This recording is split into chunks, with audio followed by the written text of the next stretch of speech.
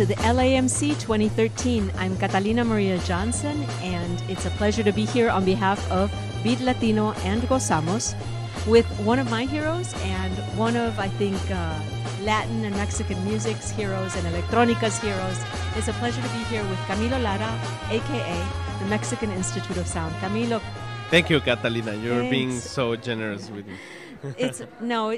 Your projects are amazing, not just your musical projects, but your history as a producer and a collectionist. And I've heard a lot about your collection of Right. that was sort of the start of your musical creation. Tell us a little bit more about that. Well, I got a back problem because I carry a lot of vinyls.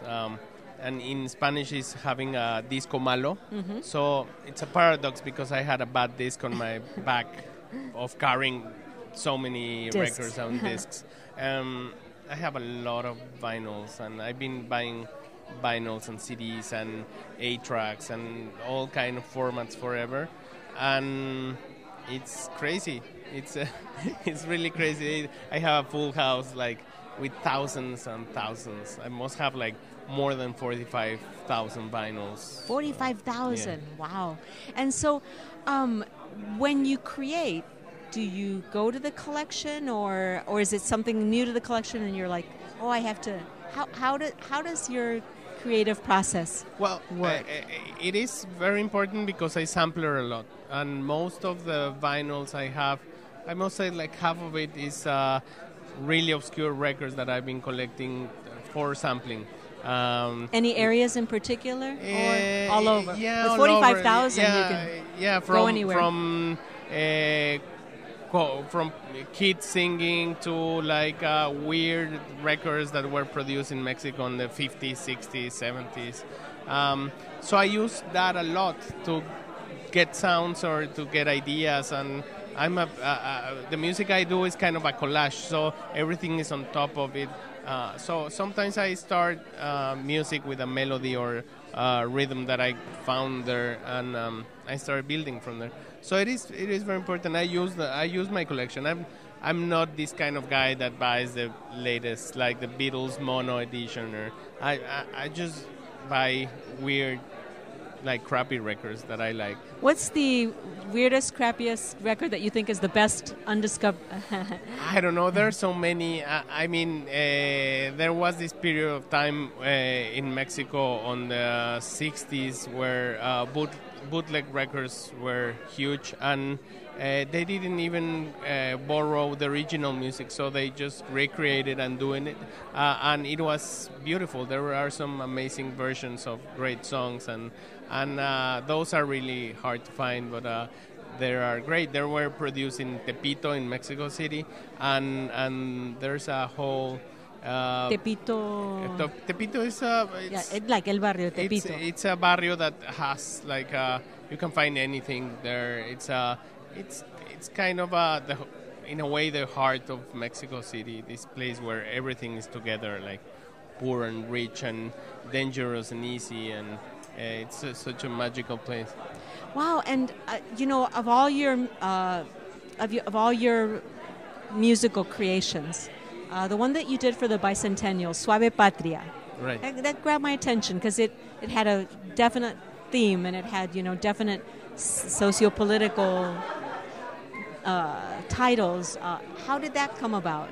And then tell us about the video in the Zócalo. I want to hear about that. Well, the Suave Patria is an experiment I did because I was commissioned to do the bicentennial music for a big parade that was happening the day of the bicentennial celebration.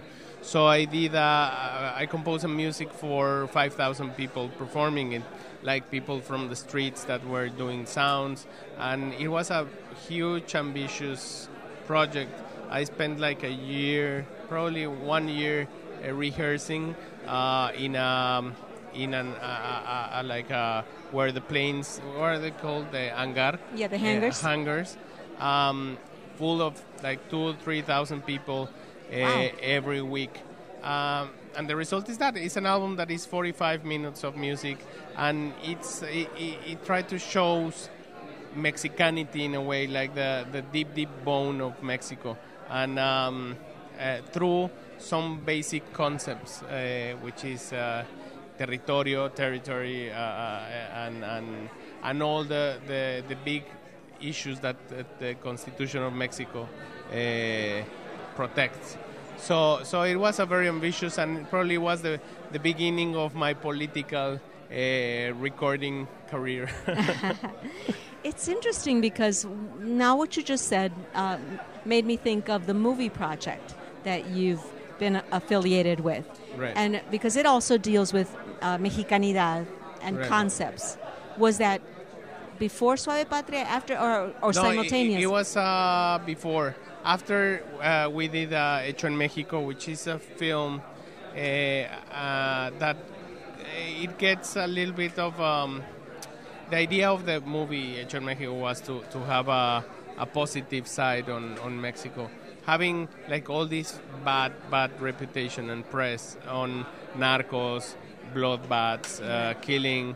Like I guess the only good ambassadors for Mexico are the artists and the people who doing creative music, creative things. So it was very good to have a documentary like that can do a portrait of how amazing is Mexico on this side. We did that like a year and a half ago. And after that, I did a new record called Politico, which is definitely my statement on political. And it probably comes, now that I'm thinking, it probably is an evolution of what I've been doing in the movie Hecho en Mexico and the Suave Patria EP. Now, you said the beginning of your political music career. Yeah. Is that the direction you're moving in? Do you think that that's it's the evolution now that you're like etapa in which? I guess in a way, I've been getting more political, and the reason it's called, my last record is called Politico is because it's more political. It's not a guerrilla album. It's not a fighting album. It's a political album. It's more about conciliation and about what we should do as a society and what we can do without the big monsters of politicians. So I guess yeah. In a way, I started a career as an artist, being in love with Mexico. And the time passes, and I have become more angry and more upset with my country. So probably I start with a love letter and I finish with a restraining order. And after the restraining order, maybe? Probably I would call the Swiss Institute of Sound. the Dutch Institute of Sound. I don't know. I hope not, because I think I live in a beautiful country full of amazing people that doesn't reflect what Mexico is now. You know?